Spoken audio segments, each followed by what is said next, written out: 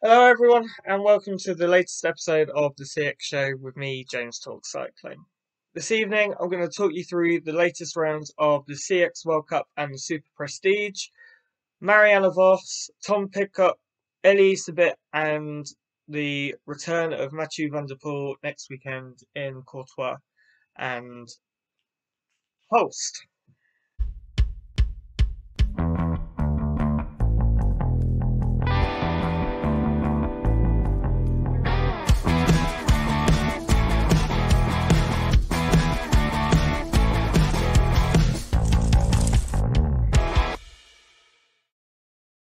The latest round of the Super Prestige took place in Merckxplas on Saturday, and the women's race saw Voss and Alvarado take a flyer from the start. Behind, there was a lot of jostling behind. Lucinda Brand got caught up behind most of it, while Denise Betzemer pushed her way through past Clara Honsinger. Should never take your hands off the bars, especially to push another rider out of the way. Denise Betzemer, you should have been disqualified for that. But let's get back onto the racing. By the end of the first lap, Marianne Vos had blown up. I'll get on to more of that later, but she blew up and finished in 10th, while Alvarado pushed on solo. Denise Betzemer and Inga van der Heijden were the battle for second and third. Brand, Backstead, Bakker, Van Alphen, Marriott, Norbert Rieberola competed really for that sort of fourth to ninth spot in the race. Alvarado took the win 18 seconds ahead of Betzemer, who shouldn't be in the race, but she finished second, and Inga van der Heijden continued her good form with a fine third place. Ride of the day, though, for me was Zoe Backstead. The 18-year-old finished fifth in probably her biggest result, even though she's won an elite race. This is probably her biggest result. The men's race, the favourite going into it was Laurens Sweeck, and he took it on pretty early. Eddie Sabit, Michael Van Tornout were having a few issues. Lars van der Haar as well. Tom Pidcock was having a few issues on his return as well, but looked pretty strong. Laurens Sweeck out in front and took the win solo, but only 5 seconds ahead of Lars van der Haar, while Van Tornout took third place, 40 seconds down. Rider of the day for the men's race was Ryan Camp. Again, like Zoe, took fifth and was probably his best result in an elite men's cyclocross race. Pidcock, on his return, had a few silly mistakes on the course, a stupid crash as he normally does on the first race back, and finished in seventh, a minute 25 back, so not too bad in the end. Just a few hours ago, in fact.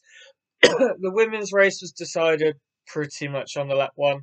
Puck Pieterse got a gap and was never seen again, gradually building her lead to win her first Elite CX World Cup.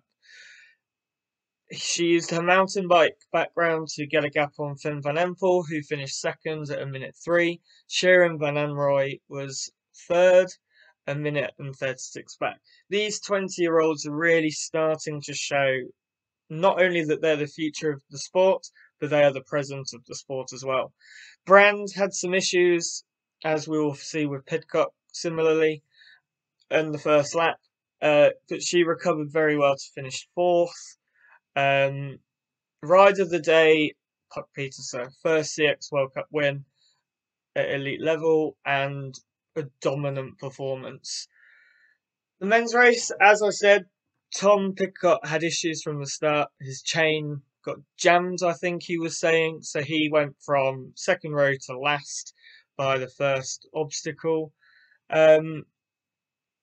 Isabet and Van Tornout got off to a flying start while Pidcock picked his way beautifully through the field, getting on to Isabet and Van Tornout and then quickly dropping Isabet.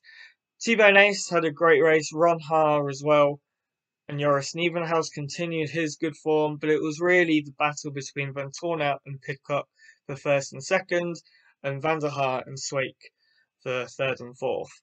And it was really decided by the penultimate lap. Pidcock was getting a gap on Michael Van Toorn, and then he crashed. And that was pretty much where the race was lost for Pidcock. He did have a mistake on one of the draggy climbs where he just had the wrong gear for pretty much the whole race. Van Toorn took the win, Pidcock second, only a couple of seconds back, and the battle for third was won by Lars van der Haar.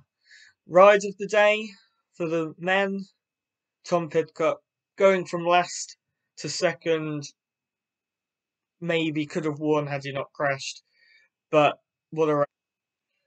On to the talking points of the weekend's racing now, and we'll kick things off with Elisabeth, who, as I said the other day, following a incredible start to the season where he wasn't off the podium for the first 10 races or so. Since then, and since his sort of war of words with Lauren Swake, he has finished third, second, DNF, fourth, fifth, fourth, and seventh. Not bad, considering that he is still probably nursing an injury or nursing a bit of recovery from that injury. But for me, with Van der Poel coming back next week, Pidcock back, Van Aert back in a couple of weeks, if I was Elisabeth, I would only be thinking about the World Championships now and how to beat those three or two if Pidcock doesn't do it. I'd take a break now, fully make sure my back is healed if I was him, and then really hit it hard December through to the World Championships. He's still strong, but he's clearly missing that something.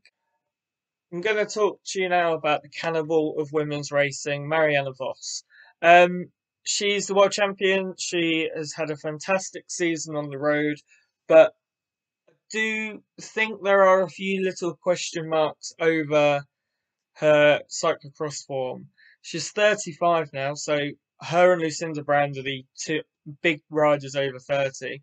Then you've got a huge gap to the likes of Van Empel, Alvarado, Pieterse, and even Zoe Backstead. She has had second, sixth, ninth, fifth, and 10th, but obviously Merckx Plash, she said herself that she blew up and caused her to miss the race on Sunday. Can she get the form back in time for the World Championships? I don't think so. I think her as a top elite cyclocross rider is potentially over. However, I do think she'll still continue to do well and be pretty dominant on the road. In the battle of the big three, we had the return of Tom Pidcock this weekend, and for me, he did pretty well. He improved on where he was last year, where in Boom, he finished 2 minutes 13 behind Wout van Aert, and in Val de Soleil, so his second race back, he finished on the podium, but again, it was a minute and a half down. This year, 2022, he finished a minute 25 back up in Merckx Plass, and he finished 3 seconds back in Overijse.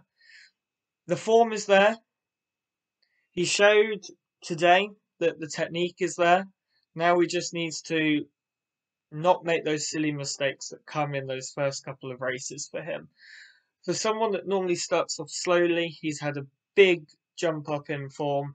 Whether it's the power of Rainbow, quite possibly. Whether it's he's got to hit the ground running before Van der Poel and Van Aert come back. I think a combination of the two, but he is certainly ready for this year's cyclocross season. So thank you if you've got this far. This weekend we've got Kortrijk, the X2O Bag Comes Trophy. We've got the World Cup from Hulst and another return of the big three. Mathieu van der Poel returns certainly in Kortrijk and I think in Hulst as well. Wout van Aert, due to a cold, put it back a week, so soon we'll have the return of the big three. The CX show will be a bit later next week. I am going to be there in Kortrijk and in Hulst. I'll have my camera and I'll do some little content videos for you on the day of Kortrijk especially. So, yep, thank you for watching, and I'll see you next week for the latest episode of the CX Show.